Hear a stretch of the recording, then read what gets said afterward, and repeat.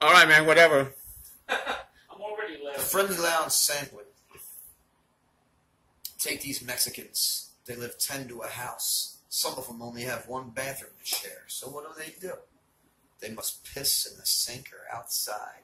And there's only so much hot water, you know, in the morning. Or someone must take a cold shower. Fuck, no shower before going to work. They do work hard. Check this out. Yesterday I was stopped at the corner of 4th and Arch. There was this Chinese girl, maybe 14. It's hard to tell with them, you know. No offense. She was crossing the street while talking on the phone. She had a set of keys and some money in her hand like this. And this black chick just knocked it out of her hand. And as the Chinese girl bent down to pick it up, the black chick just stepped on her hand, took the money, and ran. There were all these people there, and I was in my van, so I leaned out and shouted, "Yo, yo, yo, what the fuck are you doing?" And you know what that black chick said? "Shut up, white boy, finders keepers." The Chinese girl looked like she was about to cry, but now she knows. Never show your money. Not in this city. Finders keepers. I drank all night, took some Xanax this morning, and I'm drinking again. Fuck, I must be nervous. I've got a date tomorrow, and I'm already fucked.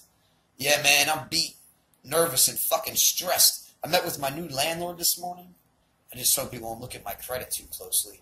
I hope he won't call my last fucking landlord. I hope we can move into this house. I've got 2 kids, you know, and this is a safe neighborhood. Did you know coal came from outer space? I heard it in the news, APR. But everything is already carbon anyway. That's all we are. We came from coal, that's right. And we'll become coal again after we're dead. It's like recycling. All right, next one, Terrence. Take next one. All right. Cut the recording. No, it's fine. Next one. The cigarette actually helps. This one you read earlier, so. Poking around South Philly. No. Maria's Cures. Ed's Sex Life. Same old news. I didn't read this one. Oh, yeah. Same old news. After decades of good, bad, or middling, probably mostly bad, yet touching heterosexual sex, middle-aged farts can let their inner homo flare up, as in this friendly lounge exchange. "You fucked me good there, buddy. You shouldn't have done that." "Hey, take it easy, man. I did use Vaseline." "No, you didn't. Not this time you didn't." More often, the bonhomie is straightforward piggish, as when the Lebanese weathercaster appears. "I bet her poop smells just like curry." "Oh, that's nasty." "I'm into lots of weird shit, but I'm not into poop. I'm sorry, I'm just not." "Hey, I'll give her a good smell test." "You're right. Smells just like curry." Then take local, national, and international murders and rapes, targeted at random, nearly all done by tailed humans, of course. Then Oscar Pistorius, that double amputee Olympic runner who just shot his girlfriend 4 times to a bathroom door. What a good waste of pussy. How can you get mad at something like that? She's too good looking. Scanning this dim dive, you'll see a sad sack bunch of well-pickled corpses not yet interred. With pricks, they've erected sky ticklers, defended motherlands against their kind, and bored their way across the globe. I think I'm about done. I'm fucked up. That's what you said yesterday. Hey, I'm sorry to be a drunk. Hey, I'm also a stinking lush, but I'm no alcoholic. Suddenly a live female walks in, changing the room static and even brightening each poor boy's outlook. Each cadaver's tongue felt fresher. Behave, children, for your teacher, whatever her name is here. All right. Read X Sex Life. Let's do the friendly lounge set. Johnny the Hat and Irish Joe. That's all 3 of us talking to each other. I know who the voices and who we are.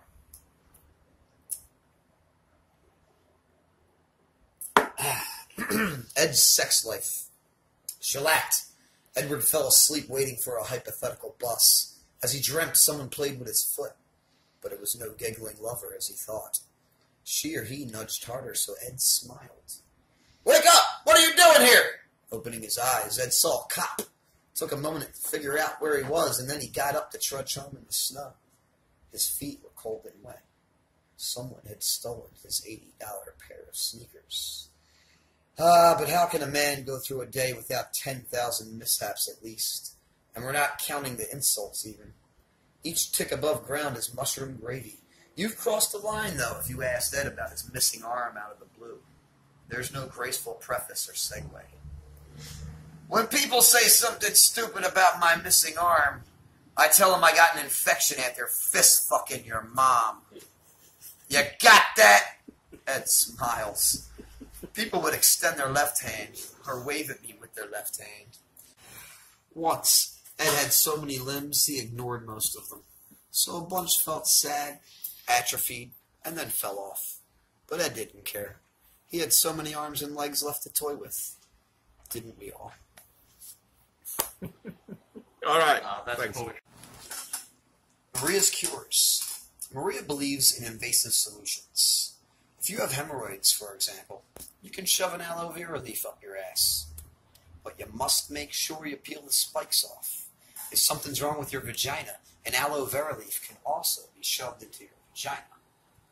As for penal punishment, Maria believes that Christina Regusters, a woman who raped a 5-year-old girl, should be impaled by a red-hot poker. I'll shove it into her myself, and I'll make sure it's flaming hot. I believe in law and order. You ever heard of Rafael Trujillo? He was a dictator. He'd chop your fingers off, pull your fingernails out. I like that. I hate criminals. I like law and order. Maria also told me to abstain from eggs, cantaloupe, and papaya after sundown. She brightened when I said I liked mango. Though Dominican, she wore a jade bracelet and had a reddish Buddha on her keychain. I fucked up that last one, didn't I?